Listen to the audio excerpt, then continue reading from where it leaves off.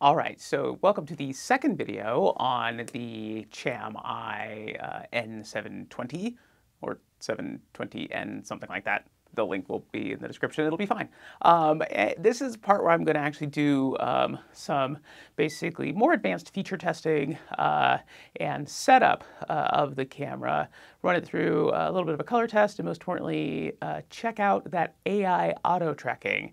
Now, something to note. I went through the user manual. Nothing in here tells you how the AI auto tracking works.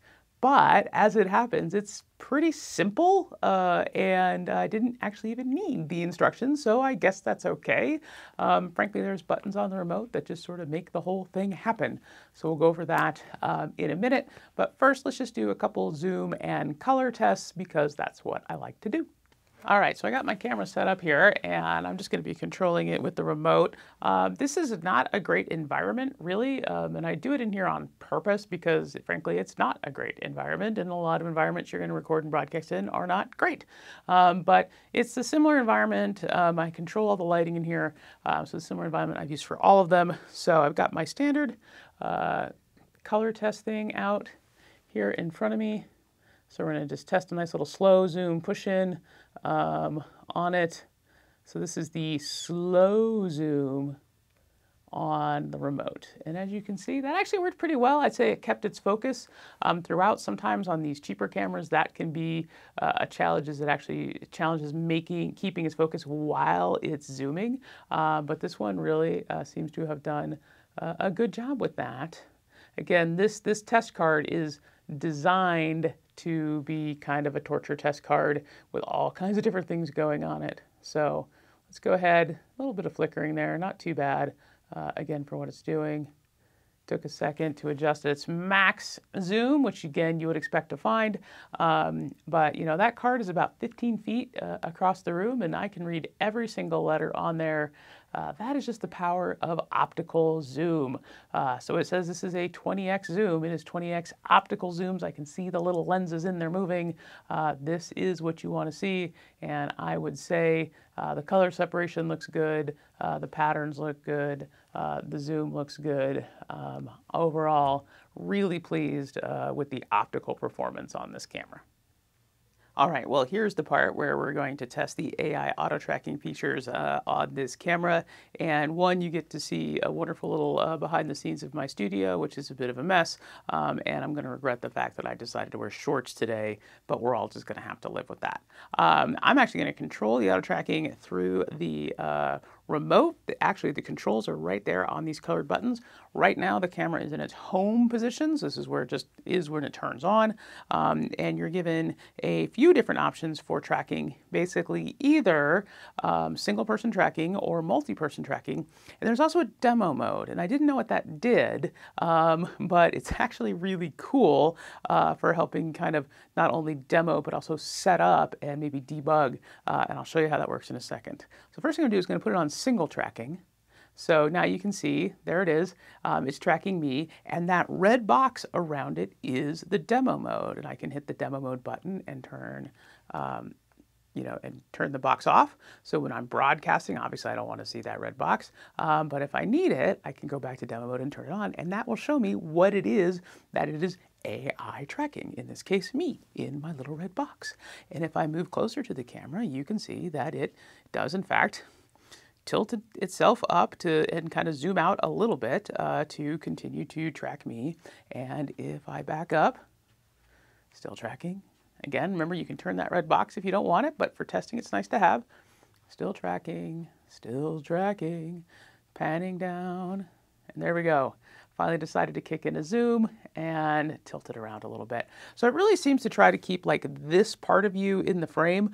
It does offer quite a bit of headroom above you in its tracking, and I don't find anywhere in the settings where you can kind of control how much headroom is, above you.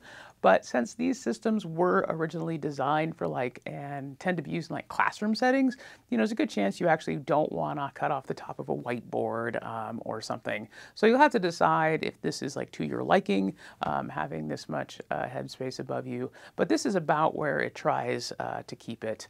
But if I move, you can see it does a pretty good job of hunting around for me without going extreme. It'll let me go move a little bit before it starts waggling the camera, which is nice because you don't really want to be moving the camera all of the time if you don't want to. But it gives me a little bit of grace before it kicks in, and then there he goes. Does a really good job keeping me in the center, and then I'll walk towards it. Yep, I can even watch the lenses move. That's so cool. And zoom back out till I'm about, I don't know, a couple feet from it, and here we are. So that's the auto tracking on the Chameye PTZ camera, and I'm gonna say, for what it is, that actually works pretty darn well. All right, so let's take a little look-see at the back-end setup of the system. So all I did was type in the IP address that's conveniently flashing on the front of the camera into my browser, use the standard admin as the username, admin as the password. If you're gonna deploy a camera in production, please change at least the password so you don't have weird people jumping on your network, finding your cameras and changing your settings. It's happened, I promise. Okay, so here we get the standard kind of back end. I think I've seen this a dozen times now, but you got your live, and then you've got all of your video formats, and you can see it defaults to dial priority. That's that dial on the back that I showed you earlier in the first video, but of course you can change things around if you would like. Your image setup. This is a nice one. I kind of like where they've gone to this kind of tabbed thing. So they're definitely using the newer version of this backend software, which is nice, gives you a few more options on how to do things. A lot of times the defaults on this are going to work fine, or really you're going to control them through your controller if it has the ability to adjust these things. That's a nicer way to do it. Audio, if you're going to use it, most of the time you're not, but you can.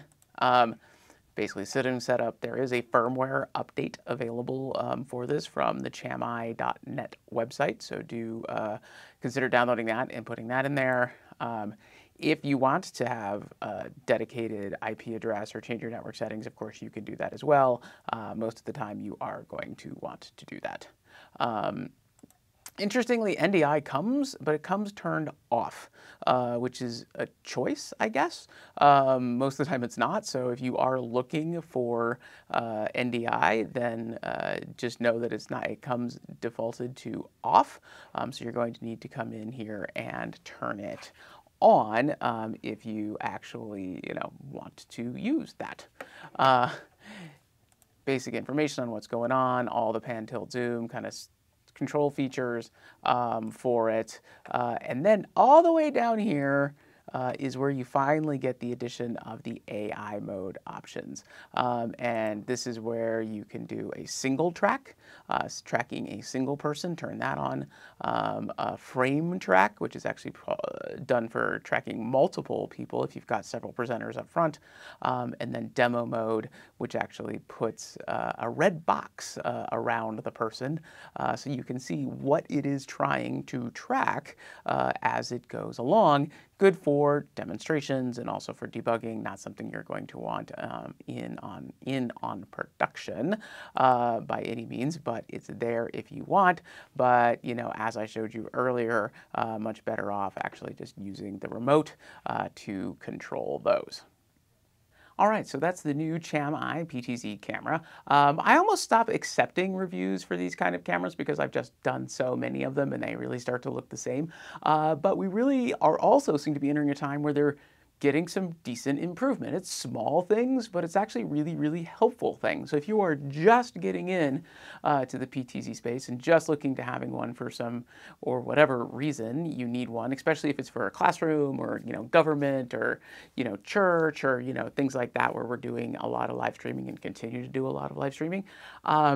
This one's going to be a pretty strong recommendation from me as a great place to start because unlike some of the cameras that were on the market, 2-3 years ago, they've really listened to their users and fixed a lot of the problems with the user experience, especially the user setup experience that used to be such a massive chore and pain in the rear. But this one actually pretty straightforward. And, you know, I showed you the web backend, but truthfully, I don't know that you'd ever actually need to get in there unless you really wanted to do something specific, because between the on-screen, the actual embedded screen, the on-screen controls, and just kind of how it comes out of the box, it really is sort of ready to run. I'm interested in how it looks hooked up to its controller that is also from the same manufacturer. We'll interesting to see how they did that integration, so look for that video coming soon. But I hope you enjoyed this. If you found it useful, please let me know. If you have any questions or comments, let me know that too. Or if there's anything in the future you'd like me to test or take a look at, I'm always interested in that input as well. And until I see you again, have a great day. Hey everybody, if you found that video helpful, please hit like and subscribe, and also check the video description for links to any products you've seen in today's videos. Doing that really helps support this channel. Also, don't forget to leave a comment with any questions that you may have. A lot of the content I do is based directly on the questions and the feedback you give, so keep that coming and I will keep making them. Thank you.